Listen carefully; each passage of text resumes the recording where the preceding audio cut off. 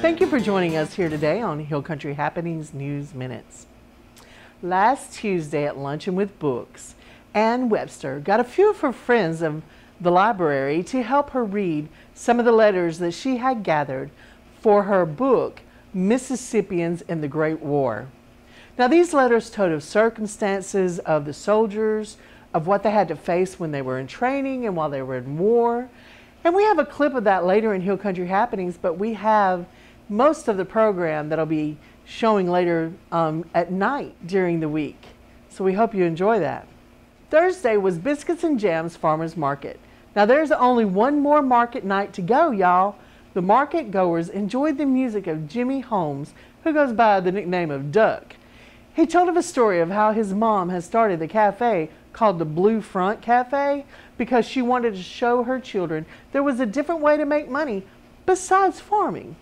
Unfortunately, we do not have his interview because we had some technical difficulties, but this might give me an excuse to go to the Blue Front Cafe to interview him.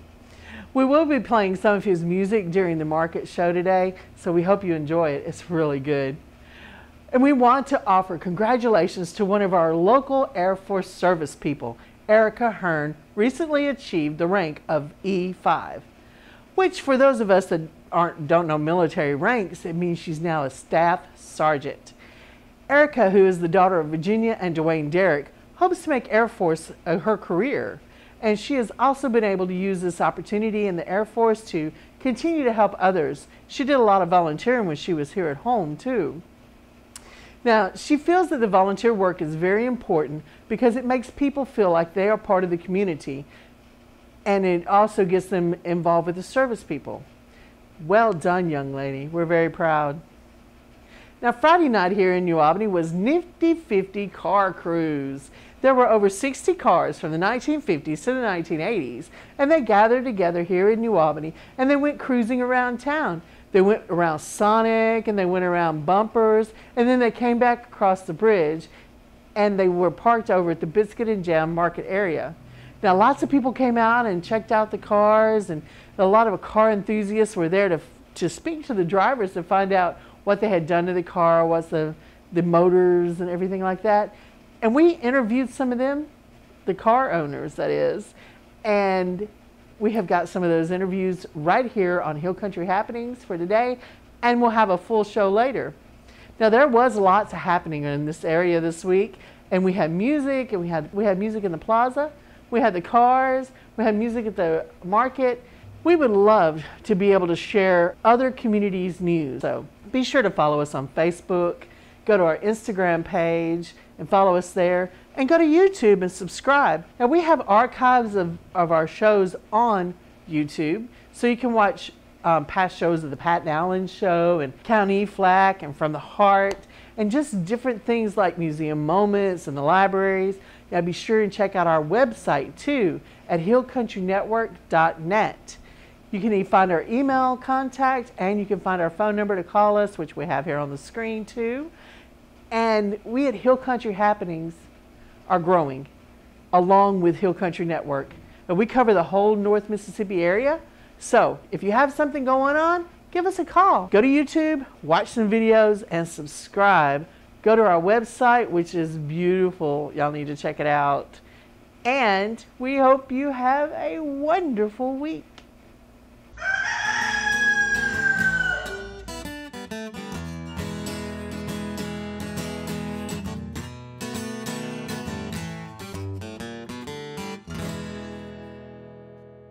Open those doors for 48 years, going on 49 years, and the state is going to celebrate the 70th anniversary September the 21st, 27th.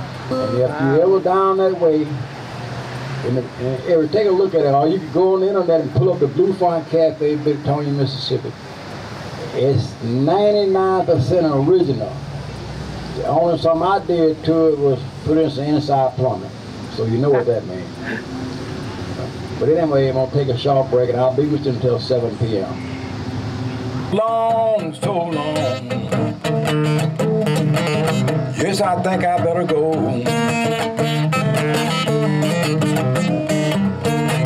I can't keep on hanging around here.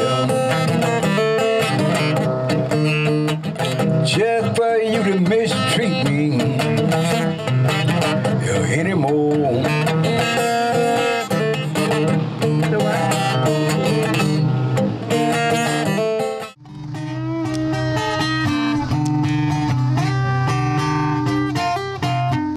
My name is Cheryl Cannon. Today I have my grandchildren that are visiting for the summer. This is Travion, this is Zion, and this is Anaya. They're from Chicago visiting with us, yeah. I live in New Albany now. I retired and relocated. I live in New Albany, yes. We've been here like 10 years. Bowls, all sizes. We have small bowls, we have medium bowls, and we have large bowls. We have strawberry lemonade. If you've never had strawberry lemonade, you need to try some strawberry lemonade. Okay, hello, my name is Trevion. This is my little sister Anaya and my younger brother Zion. And we are here for vacation actually, and we decided to come out here and sell bowls and Rice Krispies for $1.50. And with all of the money that we actually earn, we'll be donating it to our church to fund for newer books and for decorations, and just want to bring them out so they can get more social skills and learn the trade of talking to people and selling. We hope you all have a good summer. We hope you have a good summer. You want to say bye? Bye.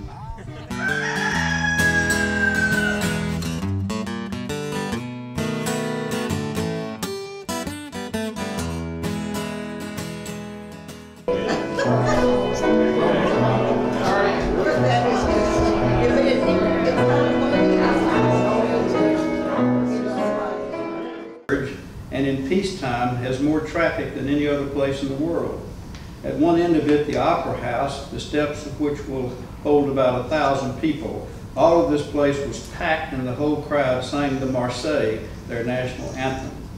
The police stood on the corners in bunches of 10 and 12 and laughed as they tore up what they wanted to. They dared not interfere. After 5 years of this horrible war and their capital threatened twice, 2,500,000 French killed, not casualties, but killed, don't you think they have a right to celebrate? Mama, it makes me feel so bad when I think of these good old Americans that we must leave in France. But they haven't died for nothing, thank God. And I got my share of the Bosch, that's, I guess, the Germans. And avenge the death of some of my dear friends that I had seen go down in the battle like true American heroes. We all have done some things to the Bosch that might seem dishonorable to the average citizen, but the Bosch deserves all of what we gave him. Maybe you think your son isn't glad that it is all over, but I am tickled to death to think I don't have to sleep in a cracker box under the ground and wade in muddy trenches up to my knees this winter. Just makes me happy as if I had good sense. Obviously, this letter was published in the Crayon Ledger in Jackson, December 22nd, 1918. Dearest Daddy, at last there is no more censorship on our mail, for as you know, there is no more German high sea fleet. That at least is one thing that will go down in history, and I can very proudly say that I was certainly right there. I expect that you have read various accounts of it, come back to the surrender, but I will try to give it to you just as anyone would see it from the inside. Last Saturday is one of the worst fogs ever seen. The German admiral came into the Firth of Forth on Royal Oak and immediately went aboard the Queen Elizabeth, the flagship of the Grand Fleet. What happened aboard is not known. But it was arranged that 15 A No. 1 ships would surrender on the 21st day of November. In the morning of the 21st, all hands were called at 3 a.m. as we were to go out about 100 miles to meet and escort them into the Firth of Forth, where they were to anchor and lower their colors. At 9:10, we first met them, and all hands were battle stationed with ammunition up and in the guns. So if there were to be any treachery on the part of the sun, we would be prepared. But they showed no signs of any hostility, and as soon as secure, all men were on the top deck with Kodaks. That's cameras for you young people. It was certainly one of the most humiliating scenes I ever saw. But when you think of what they had done, you have no pity for them. They anchored just about a mile from where we were and the men and his officers were sent back to Germany on a transport that same day. It has now been 1 year, less 2 days, since we steamed out of Lynn Haven Road for foreign service. So you see, I am entitled to wear 2 gold service stripes. That is 1 more than the soldiers out of our family will have. If you will get a large map of the British Isles, you will see in the most northern part, Orkney Isles, where there is a place where we were all last winter. It is without doubt the most dismal place in the world. Nothing to see but small mountains covered with snow, and it gets so rough that at times they would have to get up steam to keep from going into the rocks.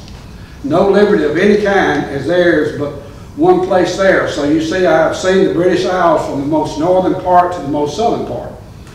All last winter, our job was to convoy the merchant ships from here to Norway and Sweden, and to go out with the mine layers so that if the Germans did come out, we would be there. Let me tell you something. Some think that the men in the Navy get away with it, but they do not. For while we were out, we stood watch 20 hours on and 4 hours off. As many as 3 days.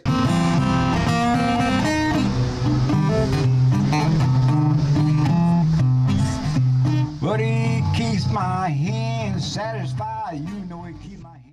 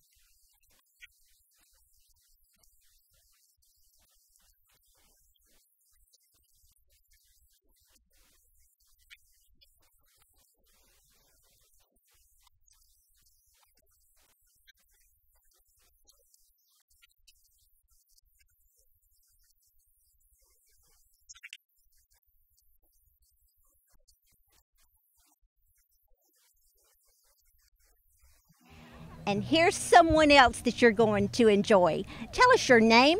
My name is Willa Frank Harris. I'm from Albany, 814 Wooddale, here in Albany. All right. And tell us about your car. And I used to work for the bowling at Hick Flat. And so they called me one night and told me to come up. And this is what I had, my baby right here. They gave it to me, free of charge. Who was it that gave it to you? Gladys Bowling. Hick And Flat. she just had it, and she knew you wanted it. And it was just I wanted it, and I worked upon, and she picked me and gave it to me. I'm so proud of it. I know you are. That is yeah. great. And how long have you had it? I've been had about a year. About a year. It's And what kind of car is it? What year and make? It's an 83 model. Okay. It's a Lincoln Continental Bahama. You can't find them no more. Really? No. Okay. I done searched everywhere. This is what the last one they made. It's 83 model. Wow. Well, you have something special then. Have you always liked classic cars? Or old? We liked the old car. I always did. And this was like one of your favorite styles? Favorite style right here. And somebody gave it to you? Who gave it to me. And that made me want it more and more then. Sure did. That is so nice. Do you like working on them yourself, or do you have someone else to? I would. If anything happened to it, I'd do it myself. Oh, that's good. Yeah. The only thing I put on it when I got it was a water pump. And everything, the new tires and everything on it when I got it. She put all that on it before I got there. That's awesome. She's a good person. She's nice. Really. And did you drive this car a lot, or do you just drive it in I shows? just drive it just for show. Okay. I just don't drive it all the time. Right. Just for show. Probably drinks a lot of gas. Easy on gas. Okay. Yeah.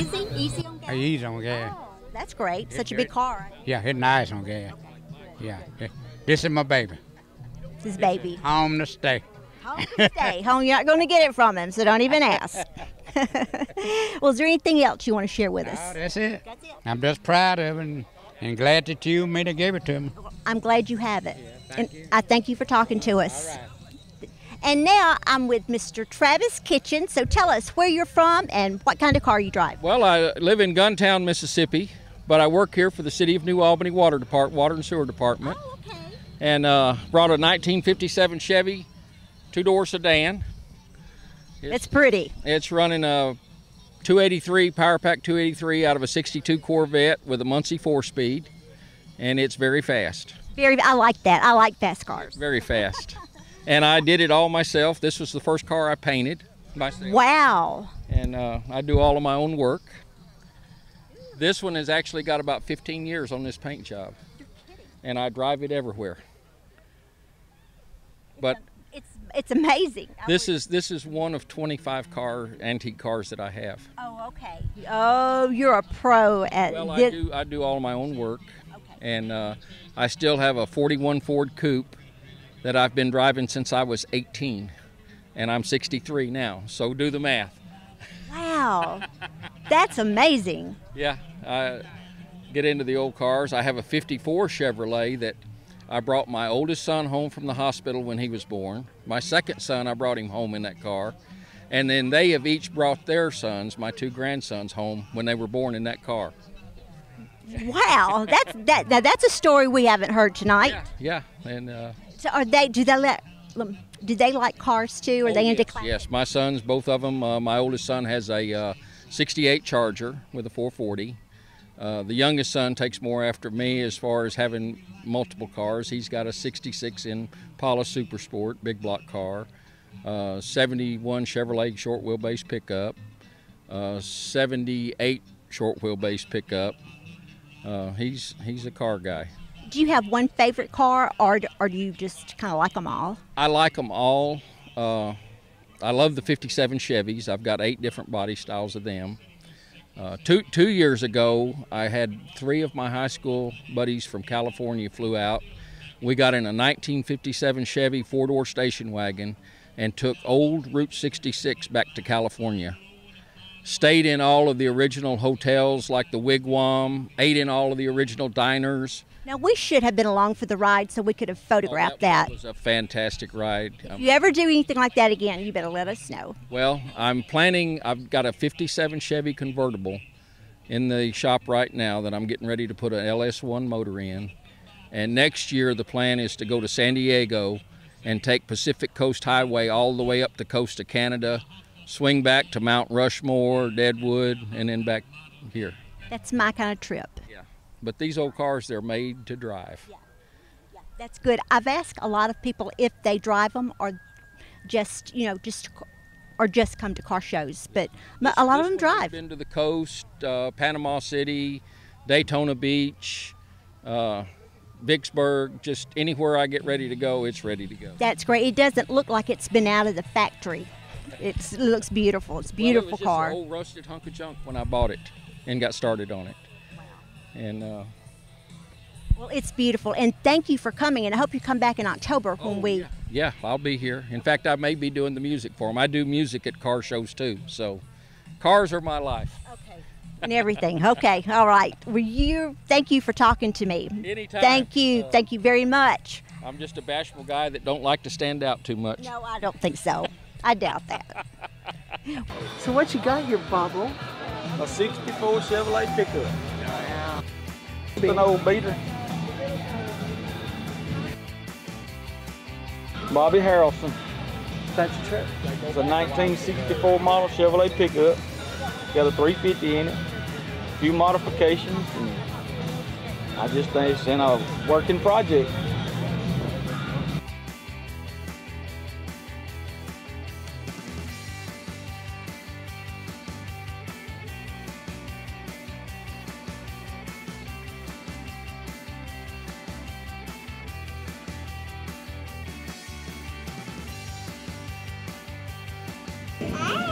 Hey.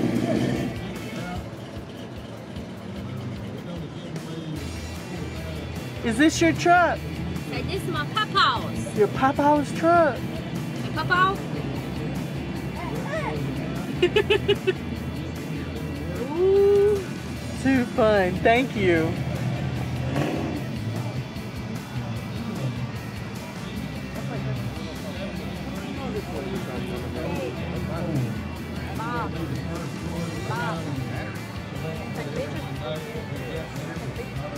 Here you go.